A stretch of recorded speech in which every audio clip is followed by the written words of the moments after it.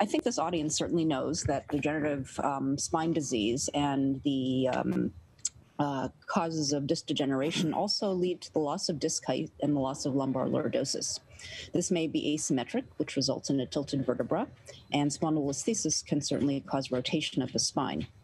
As well, facet disease can also cause asymmetry, which can result in rotation and can lead to lateral listhesis. Deformity itself can also cause asymmetric loading with this accelerated facet and disc degeneration on the concavity in particular, as well as foraminal and central stenosis. And it can also be caused by surgical sequelae, particularly adjacent segment kyphosis, lateral listhesis or spondylolisthesis, and flat back. I kind of think of degenerative spine with deformity in three categories. One is the degenerative spine with a deformity, where you really should have considered the deformity. Degenerative spine with potential for deformity, where you should be aware of the potential for deformity. And then there's the degenerative spine that has unanticipated development of deformity because sometimes you just get unlucky. And then there are certainly cases that we're all dealing with now, and we have degenerative cases that are treated without a current understanding of sagittal balance, and I'll show at least one case of that.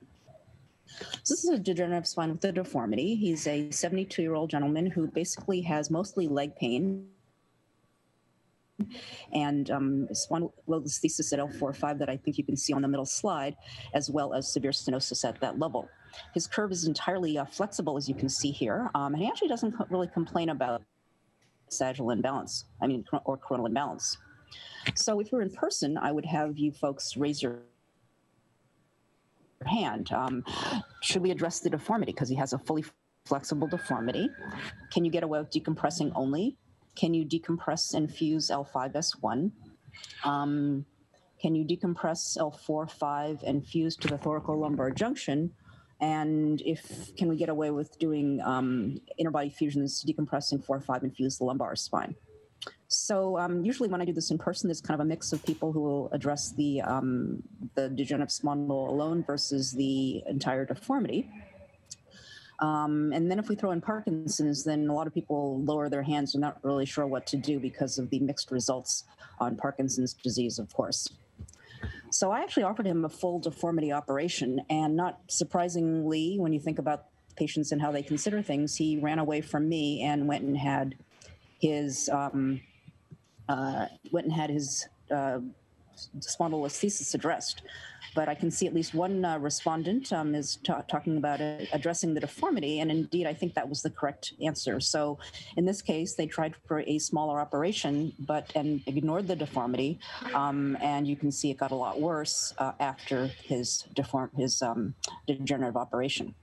So a little bit sheepishly, he came back to me, and we revised his surgery and extended him and addressed the deformity maybe a couple of levels more than I would have originally. And he actually did quite well despite his Parkinson's. About a couple years later, he developed some PJK, but remained mostly asymptomatic from that. This is a patient that I wanted to show because it was really ignoring the deformity as well. So this, you can see the patient has a thoracolumbar curve, loss of lordosis with positive sagittal balance. And somebody must have taken a course and gotten very enamored with the techniques of the course, but you can see they've done a lot of interbody fusions and some nice PERC screws, but totally ignored the thoracolumbar deformity and the flat back. Although they probably had a lot of fun doing the surgery, they didn't address the patient's problems, and she needed a revision and extension proximally and an APSO as well. See, I'm not advancing. So what about this patient? Should we consider her deformity? You can see she's got a very mild scoliosis here in the lumbar spine with a little bit of rotation. She has a degenerative spondylo at L4-5 and L5S1 with spinal stenosis at those levels. And so I suppose there might be some people who would consider addressing her deformity. But as Simon has pointed out in the chat box, I decided that her stenosis was the main problem and her deformity is quite mild. And so I went ahead and just addressed her degenerative spondylo, her degenerative condition. And you can see that after surgery, she's got a nice upright spine. Her deformity has spontaneously corrected above this, so I was quite pleased with myself. And so these are the sequence of films. And so you can see the post-op film, which is quite upright. But within a few months after surgery, she starts adding on above, and her deformity becomes more progressive. And she stayed stable for a few months and then progressed. And so eventually her decompensation became severe enough that we had to address her deformity. And so I'm not sure how many people would have addressed the deformity to begin with. I think of this case as being one of those you just get unlucky sometimes. And I'd certainly be interested in if other people felt that I missed the boat here.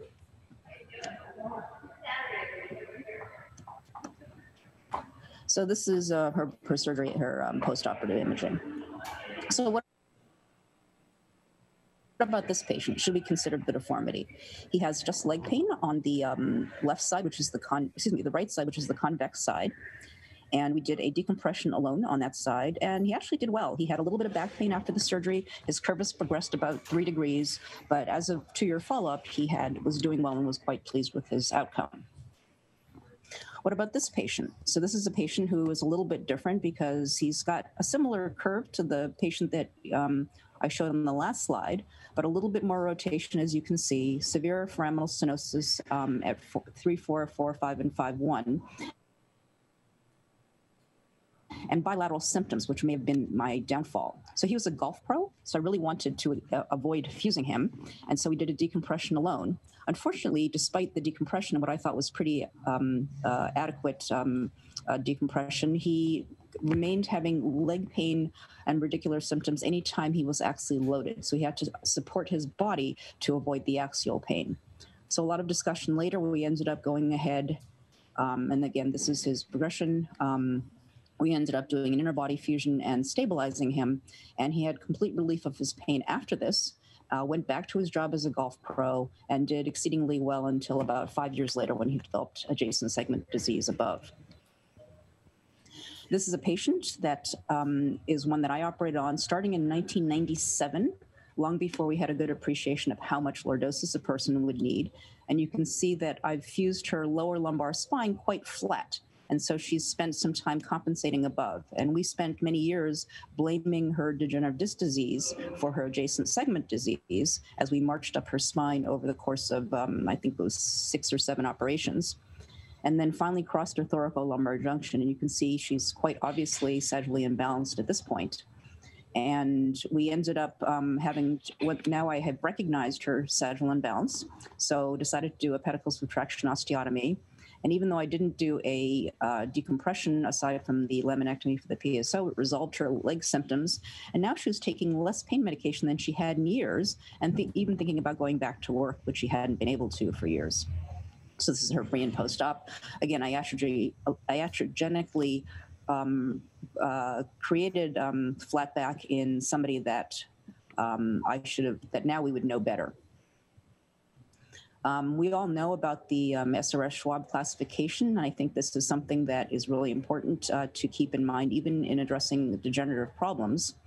And what really got my attention is the fact that addressing these problems and changing your classification can actually not just make your X-ray look better, but improve the patient's quality of life. This is a patient who is 71. He's very healthy, avid road biker, severe leg pain only. It prevents walking, and he had multiple level stenosis. I thought his deformity was severe enough to warrant a deformity operation, but since he just had leg pain, somebody else thought they could get away with a minimally invasive decompression. And so he went for the minimally invasive decompression. He hasn't really had much progression of the deformity itself, but his symptoms recurred about 6 or 7 months after his decompression. And so I went ahead and did a decompression and fusion. I stopped at the horizontal vertebra, not addressing the whole curve, because I was trying to keep him mobile. In those days, in 2006, we did not understand the PILL question, and I thought that 50 degrees of lordosis was plenty for him. He ended up getting some adjacent segment disease up, and we fused him up to L1, again, trying to maintain mobility. And again, his lordosis is 50, which would have been considered adequate, but at this point I can measure his pelvic incidence, which turned out to be 78. So we now know that isn't adequate for him. He continued to do well. He walks with a slight crouch, but he doesn't notice it even when I ask him about it. But it's a good thing he's a bike rider, not a walker. So during a long trip to Europe, he starts developing increased pain. And you can see he's developed severe degeneration above here and ended up getting a pedicle subtraction osteotomy. And he did quite well after this and was pleased with his progress. So when do we want to consider the deformity? If you have a decompression with the deformity, in the concavity in particular, or with lateral aesthesis, or if you have a concomitant neurologic diagnosis, if the patient has coronal decompensation or fixed sagittal imbalance, if the patient's deformity has worsened and fusion is needed within or adjacent to the curve, and certainly if you fuse the patient without considering sagittal and coronal balance and compensatory mechanisms. So in other words, you nearly always should think about the deformity. So avoid creating deformity. Avoiding creating deformity is preferable to treating an iatrogenic deformity. So thank you for your attention, and I'll take some questions now. Thank you. Those were great cases. I have a couple comments, I guess, instead of a question. One is a comment that my grandfather used to make, which is experience is a great teacher, but the tuition is high. And the second is a phrase that I use with our residents and fellows, which is I call a lot of these cases sort of the tyranny of small curves. And I think this actually remains really an unsolved problem in spinal deformity, because it's I'm just not sure that we know the best solution for these patients. And yes, sometimes we get away with a smaller intervention, but we don't always serve our patients well in trying that, I think, in some cases when we have to go back in a relatively short order. So I see Ted Wagner watching intently. Ted, do you have a comment or a question? Yes, I do. Serena, thanks for showing your laundry. This is a chronic problem, but I wonder what we can learn from your lecture. Should we have bone density done on all our patients? Because we have found that every patient who has a density of 2.5 or worse fails within 18 months in some way. And secondly, is it age-related? So it'd be interesting to look at your cases age-wise, osteoporosis-wise. Is there some way that we can predict some of these failures?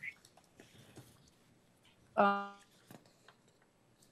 those are great questions. I think I always get a bone density patient on any patient that's going to get a fusion, unless they're reasonably young. But if they have any risk factors, I certainly agree with doing that. I don't necessarily delay surgery if it's going to be a short fusion or even a decompression, but I do think that having a bone quality is important for their long-term bone health, and particularly of their spine health. I do think there are some, it's maybe not age-related, but physiology-related. I think the more fit 70-year-old is going to do better than a couch potato 55-year-old. And so I think the patient's activity level and expectations, number one, it's also reflected in their bone, and as well as their muscle tone, which is another thing that I think I alluded to just a little bit. With respect to take-home messages, I think one of the key things that I try to deal with when I'm trying to make a decision about whether I can get away with something less versus more is I don't want to burn bridges. And so with burning bridges, again, if I'm going to fuse if I'm going to try to get away with a single segment, especially a single level fusion, I try to make sure I maximize the lordosis within that segment, even when I don't want to do a whole scoliosis operation, because I don't want to create more problems down the line.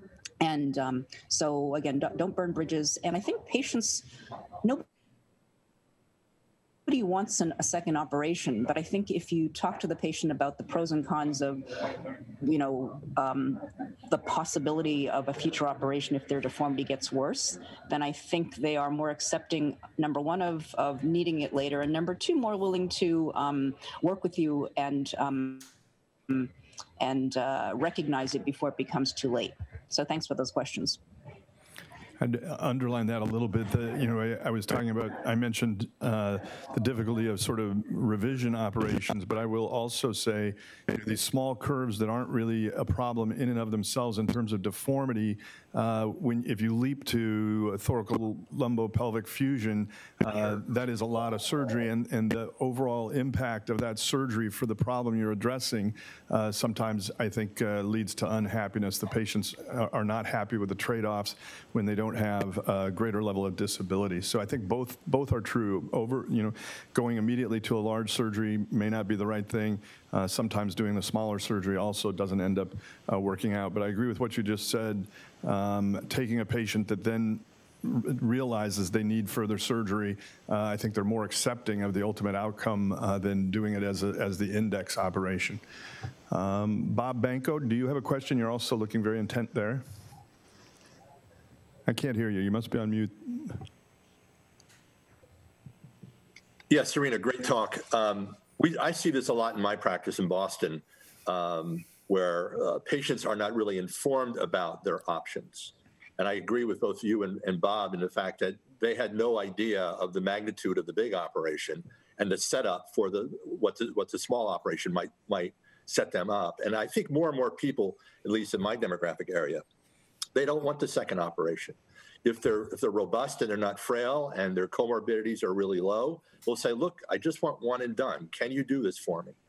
And I think having those straightforward conversations with the patients, not that you're giving them a bias, but you're telling them about they could have 3 smaller operations or 1 larger operation. And most people say, I'll take the larger operation as long as you can do it safely on them and their frailty index is low enough.